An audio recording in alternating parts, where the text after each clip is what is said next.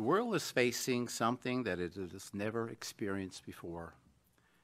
This virus is spreading across the world at a fast pace.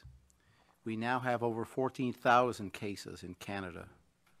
The virus has turned our daily routines upside down, and we have been asked to change how we live our lives. Since day one, we have expressed the importance of cooperation and collaboration. We stress the significance of working together through this pandemic. And we have been listening to you. We hear your concerns. We know that you're worried about the possibility of you or your loved ones getting sick. We've been working with you to help you through every corner of your life. Every piece of our work as a government has done to protect and to support you and your families as we continue to navigate our way through this pandemic together. You are our number one priority. You must live your life like the person that you see next as COVID-19. This is how we must act.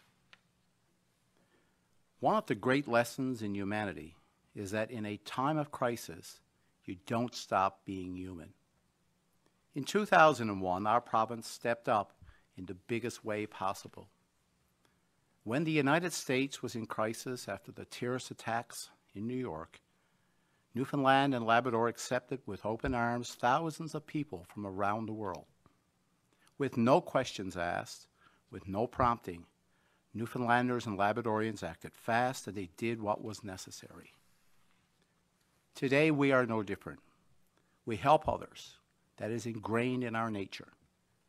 Since 9/11, Newfoundland and Labrador's hospitality has drawn worldwide attention, especially through the Broadway musical, Come From Away. So today, to say that I am infuriated with the recent actions of President Trump of the United States is an understatement. I cannot believe for a second, in a time of crisis, that President Trump would even think about banning key medical supplies to Canada. Newfoundland and Labrador will never give up on humanity. We will not hesitate for 1 second. If we had to repeat what we did in 9/11, we would do it again. This is a time when we need to work together to continue to protect our residents and to keep them safe from COVID-19, no matter where they live or what passport they hold.